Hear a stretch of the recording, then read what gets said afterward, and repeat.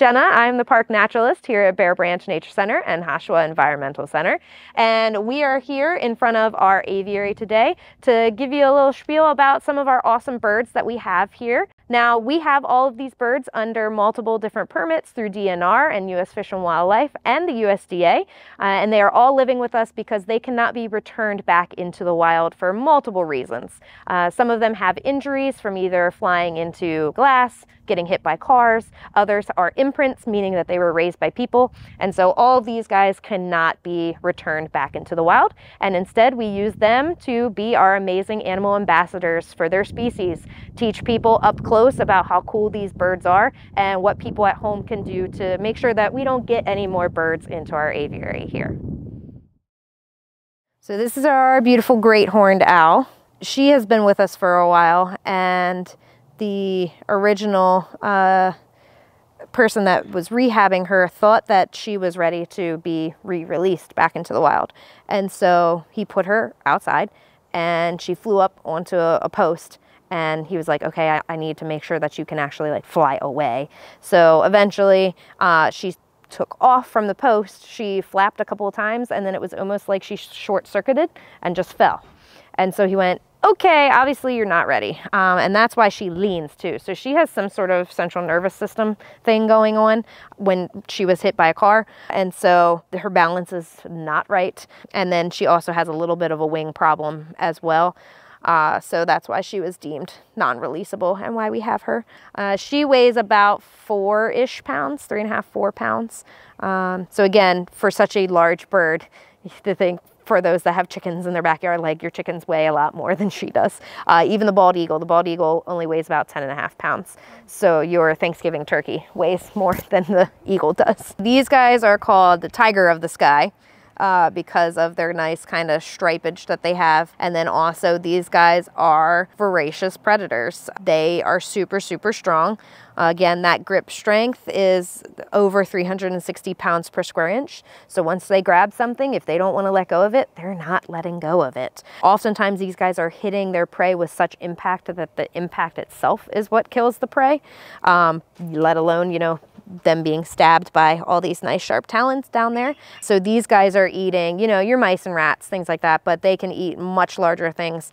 They'll take possums, small foxes, skunks. They actually quite enjoy skunks. And it's funny because birds don't have the same sort of olfactory system as we do. And so the stinkiness doesn't bother them at all.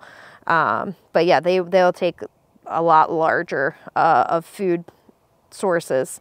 I will say people are often afraid of these guys if you have not only backyard chickens, but if you have small dogs, cats, things like that. Never leave your small dog or cat unattended outside at night. Not only do you have to worry about, you know, an owl, but there are plenty of other predators in Carroll County. You know, we've got coyotes, foxes, all sorts of stuff. So it's best to make sure that you're always supervising your pets.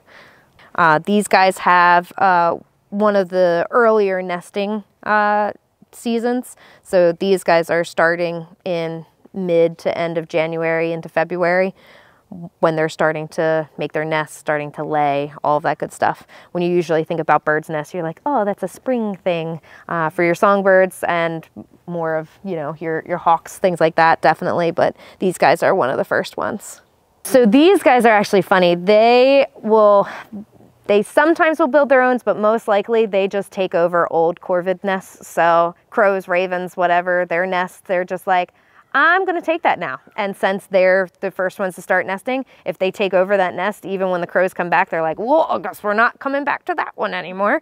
They'll spruce it up a little bit, and then they'll have their babies in that nest.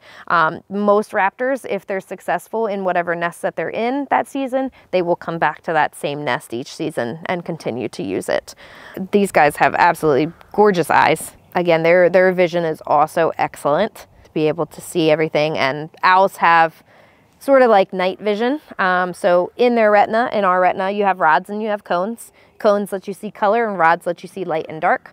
Owls have more rods than cones. So that way at nighttime, they can take the little bit of light from the moon, the stars, and they can see things just as bright as we can see it now. None of these birds would enjoy it. The most that we handle them, besides them sitting on our glove, is we do health checks on them. So every couple of months we get them out. We have to trim their beaks, we trim their talons. In the wild, they're eating a lot more like bony stuff, and it's kind of helping to wear it down. They also will rub it on natural materials to help sand it down. Also, they're not eating as much out in the wild because every hunt is not a successful hunt, and so their beak and their talons aren't growing as fast. Here, they get fed just about every day. Every once in a while, we'll do a fast day to mimic the wild, but they're getting tons of nutrients, and so they're like, yes, all my stuff is just gonna grow. So they then have to keep up with the beak and the talons.